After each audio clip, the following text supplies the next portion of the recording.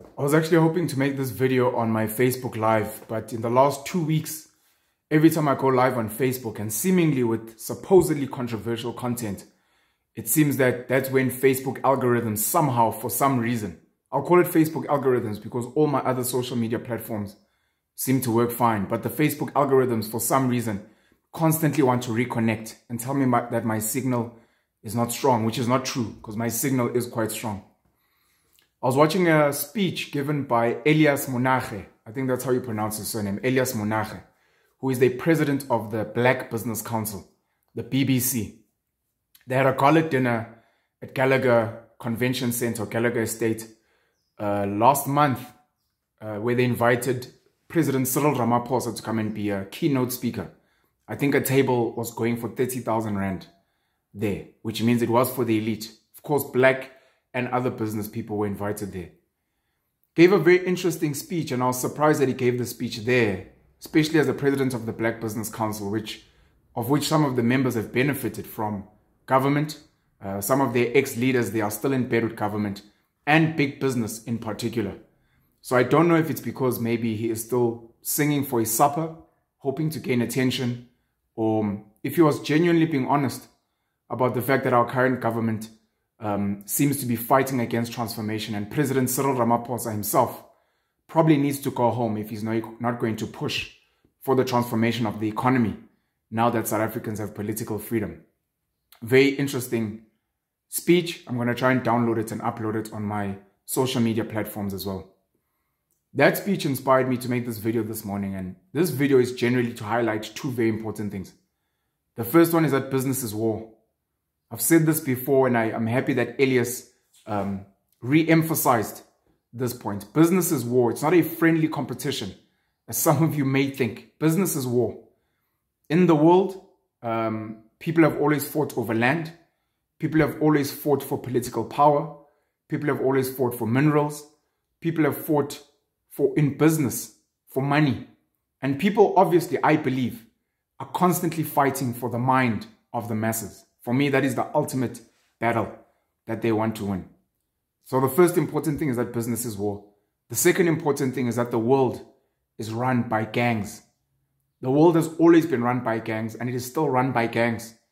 And what's important for you to understand is that at any time when you see fighting, it's normally gangs at the top that are fighting, and you might find yourself being collateral damage. And you also might find that some of these gangs will recruit you to fight on their behalf, and yet you won't benefit anything. I remember there was a quote that I once saw that said something like, when it comes to political leaders, they call your children when it's time to march in the streets and to fight and die. Yet they call their children when it is time to reap business rewards. And that's fundamentally true. They'll always expect you to be marching in the streets, to be getting angry, to be protesting. Even when there's wars, it's you that they send.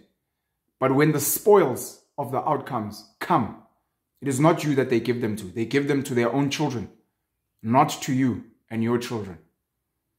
We're currently in South Africa dealing with strained load shedding. Load shedding in this country is actually 15 years old.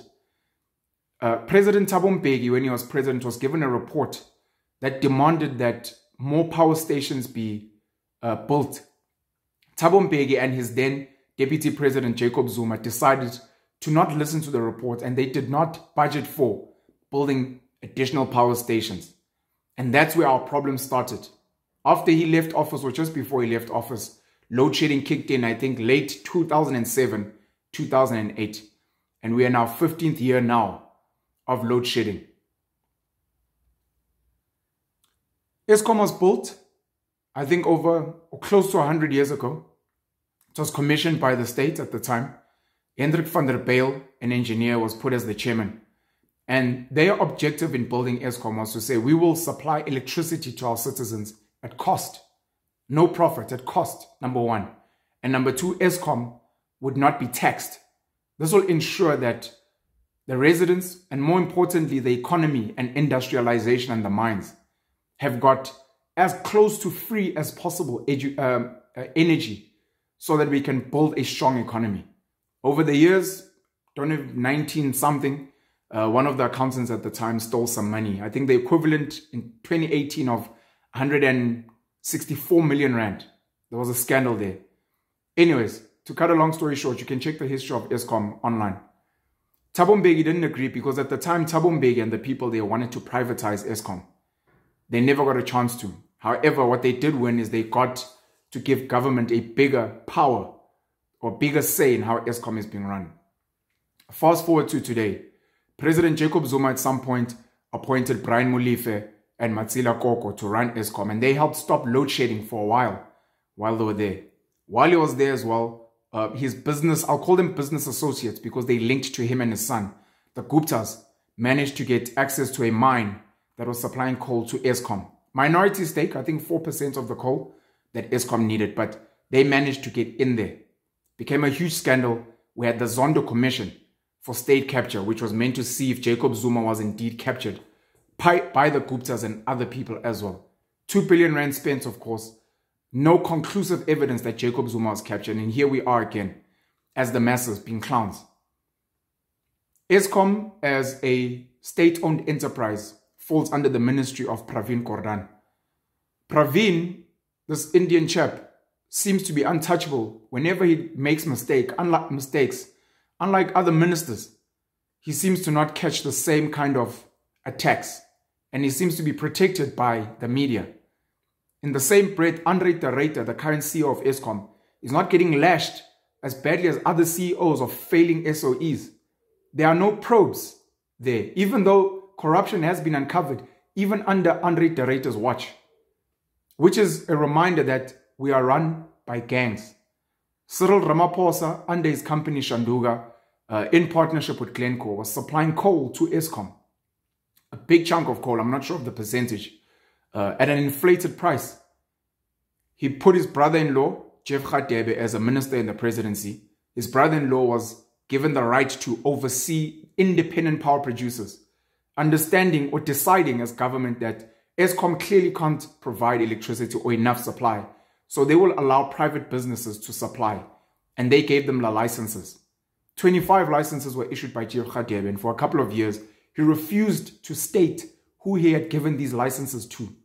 It comes out last year that 12 of the 25 licenses are linked to their joint brother-in-law, Patrice Motsepe. Family affair, nepotism. Cyril Ramaphosa very conveniently was handpicked by a minority of wealth in the country before South Africa became a democratic nation. He was, I believe, a lawyer at the time. He was funded and backed to set up a trade union. He was requested to set up a trade union, the National Union of Mine Workers. And he was one of the people that led the largest strike in the mining or even in the economy in this country. Fast forward, he becomes one of the chief negotiators at CODESA with Rolf Meyer, deciding on the future of this country and trying to find some way to create a rainbow nation so that black people who had fought and died in the struggle don't outright dominate this country and this economy. As echoed in the words of Nelson Mandela saying, he has fought against white domination and black domination, even though we've never had black domination. And he says he doesn't want that, meaning that in his speech, he was saying that white people also have a part to play and black people shouldn't outright dominate the country or the economy. So Cyril made sure of that.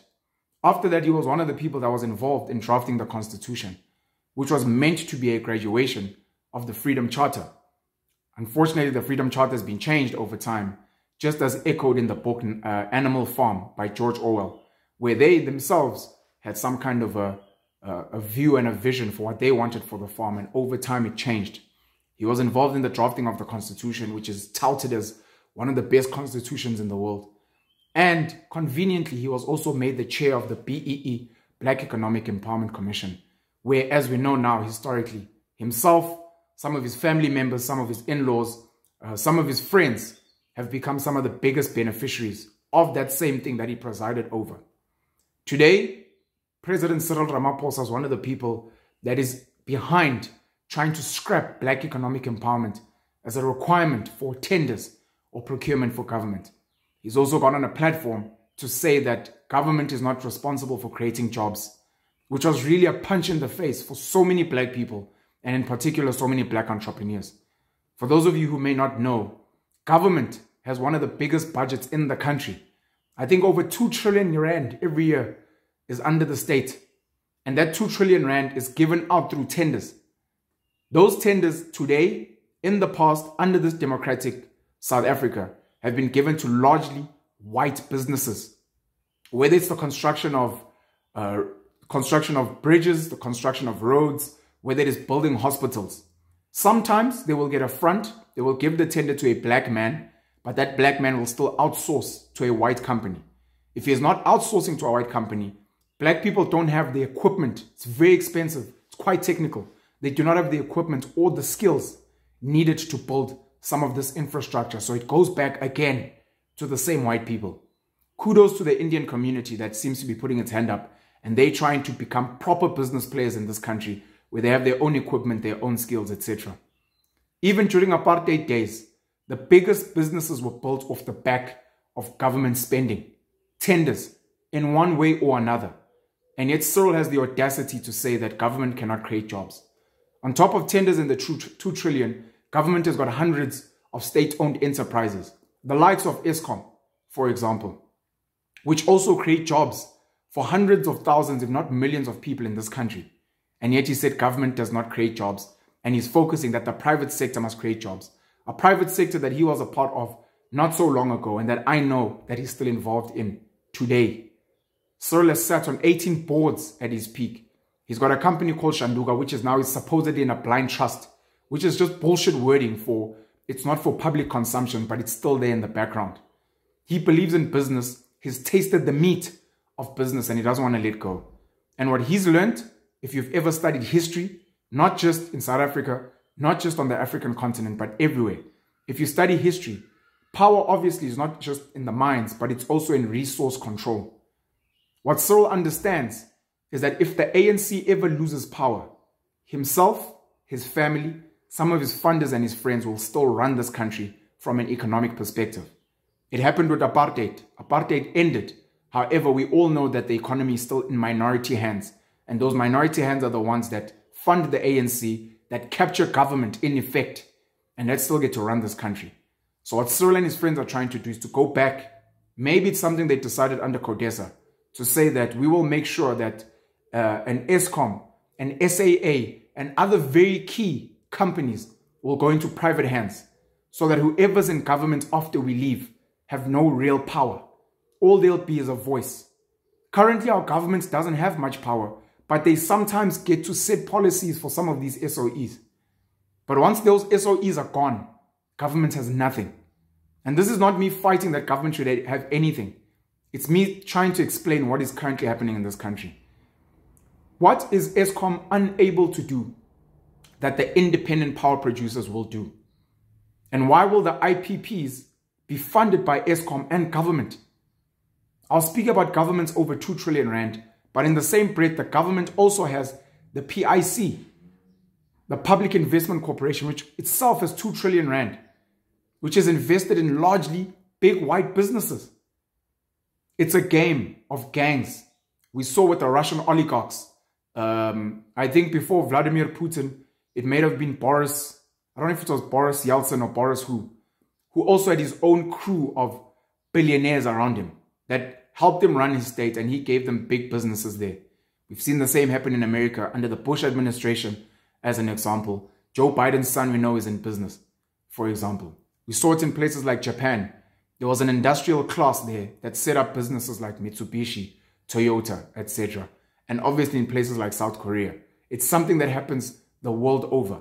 South Africa is not unique, but you guys have lost it. And sadly, one of the things I've had to accept is that the masses, not just black people, not just in South Africa, but everywhere around the world, are just puppets and zombies.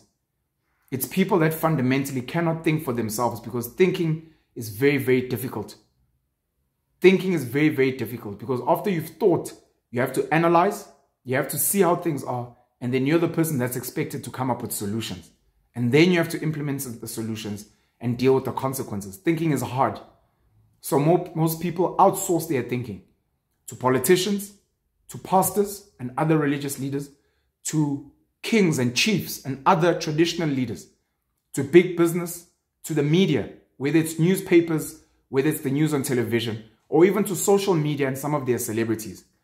Most of those people that you outsource your thinking to are funded in one way or another by a very small elite that dictate what gets to flight on TV, that dictate what gets to be approved on social media before it gets censored or taken down.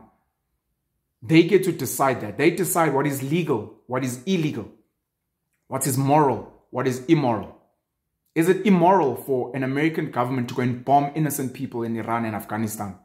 What does the Bible say about that? What does the Constitution say about that? All of a sudden, everyone turns a blind eye and we're all speaking a different tune because the right people are telling you that it's fine. The American government is still bombing countries like Somalia today. It's fine. And yet they will tell you that killing is wrong. It's illegal. It's immoral. It's in the Bible as a sin. Yet they, your leaders, are doing exactly that. We saw the bullying that happened under COVID-19 and the lockdown. And in that same bullying, some billionaires became extremely wealthy, wealthier than they ever were. Your own president and his family members became wealthy. The government that you vote for took some of the government money and it gave them to a private NPO, the Solidarity Fund, run by Cyril Ramaphosa's friends. Today we're speaking about KwaZulu-Natal's floods, where again government is given money to a private NPO because this same government doesn't trust government employees, its own government employees. Why? Because they are not part of the right gang. When you look at the United Nations as potentially the biggest government in the world, it's run by gangs. The biggest bully in that gang is the United States of America. China is trying to claim a stake. Russia is trying to claim a stake as well. It's gangs. And some people, of course, because they're scared, they always want to be with the biggest bully in the gang. They want to side with an America or they want to side with a China. They're too scared to be on their own. There are people like Fikile Mbalula in this country who sing with whoever's going to feed them. If it's Jacob Zuma, they'll sing with Jacob. If it's Cyril, they'll sing with Cyril. If tomorrow Tito Mabuza becomes president, you'll see Fikile Mbalula changing his tune. Tito Mboweni has done the same. These people are just singing for their supper. They are dogs and puppets for hire. These are the people you call leaders that get to tell you how to act and think and react. And even they are given a script. They are actors. In America, they call them bad actors. Those are your leaders. Thinking is hard. Other gangs, of course, are the Radical Economic Transformation Gang, President Jacob Zuma, ex-President Jacob Zuma, and NDZ, and some of the other people that were benefiting under the Zuma administration. They want you to pick sides. You believe Cyril and his white monopoly capital gang are ethical because they do business in a more white, palatable way. They eat with a fork and knife. And you don't like the Jacob Zuma RET gang because they eat with their hands and it looks clumsy and it looks African and barbaric. But these are all gangs that don't care about you because business is war and all of them are trying to accumulate resources. You may see some of your community members benefiting, but that's only because they want to win your vote. The DA that services white neighborhoods and uppity black neighborhoods is just trying to win their votes. That's fundamentally what we have at play here. You obviously don't have a choice if you're scared, if thinking is difficult. You have to pick a gang. If you don't pick a gang will be picked for you by certain people. You might be the collateral damage. You might just find yourself in a march. You might find yourself being killed. You might find yourself being retrenched. You might find yourself under lockdown. You might find yourself being jabbed with certain medication that might make you sick or maybe even kill you. Cyril Ramaphosa doesn't care, and a lot of us who still keep trying to speak to him, whether it's in speeches, whether it's in the media via journalists, the guy doesn't care. The guy is soulless. Himself, his funders, and other people at the top, they have no soul. All they care about is hoarding as much of the resources as possible, influencing as much of the media and other platforms as possible to control your minds, and making sure that they're in power. They will say whatever you want to hear in a closed setting. They will laugh and smile with you to disarm you, but they don't care. Your kings and your chiefs were handpicked because they are the right people to make sure that the land is still benefiting a minority of people and not the masses on that land. The religious leaders, the biggest ones that you know, are allowed to be there because they don't dismantle anything. They don't challenge the status quo. And when people like myself are trying to dismantle, recolonize, rewire, re-engineer other minds, we are called names by the same people, you guys, puppets and zombies that don't understand how the world works. But I will keep fighting. I know other people have fought in the past. Che Guevara, Thomas Sankara, Marcus Garvey, Kwame Nkrumah, Steve Biko here. These were people that were trying to save your mind. Unfortunately, they also had their own gangs. And they want you to join their gangs. And they were hoping that their gangs would benefit the masses. But the people that run the world, or the people that understand, at least understand that the people that run the world always don't care about the masses, because all they see the masses as is food. And if not food, they just see you as tools that they can use so that they can amass wealth, and also to defend them and fight for them to protect their wealth. You're out here defending Cyril, Patrice, some of the white business people they work with, like Brian Joffe, Stephen Sard, people like Johann Rupert, the Oppenheimers, who do very well to keep quiet in this country. You're defending them. On the other hand, there's people defending Jacob Zuma, defending Matsela Koko, defending Brian Molive, defending the Guptas. These people do nothing for you. They are just gangs at the top. And you're just the clowns at the bottom that are also their gatekeepers, somewhere, somehow. I'm trying to build my own gang, Penalism. It's my own religion. And it's me trying to fight the minds, for the minds of people. Because if I have your mind, it's going to be easy to maybe take your money and your resources. It's going to be easy to control your body. It's going to be easy to get you to behave in a certain way. Like the ZCC Church, like the Shembe Church, like the Muslim community, like the Jewish community, like people in North Korea or China who defend the gang that they come from. I am building my own gang. It's going to be a friendly gang. It's going to work with other people. But we will never be confused that business is war. Land is fought for. People die for it. People kill for it. And that the mind is the ultimate battleground. And I'm trying to unplug as many minds as possible so that I can colonize them myself. So I can also be a player in this world. And we can also, along with my gang and the people that move with me, have our stake, have our money, have our land, have our way of being in this world. The gangs are not going to end. You can fight them, you can cry and scream and whatever, but this is what's happening. And I'm hoping that with my gang, at least wherever we are, we can show the community that we are a better gang than the rest, and we're not trying to kill you. We're trying to uplift you. And even though we may use you as soldiers, as employees, as tools, we will make sure that you benefit as far as possible. We're not out here to just exploit you. We don't just see you as pieces of things. Penuel the Black Pen. I think this is a very important conversation and one that needs to keep going. Have a great day, man. Take care of yourself. Take care of your mind. Cheers.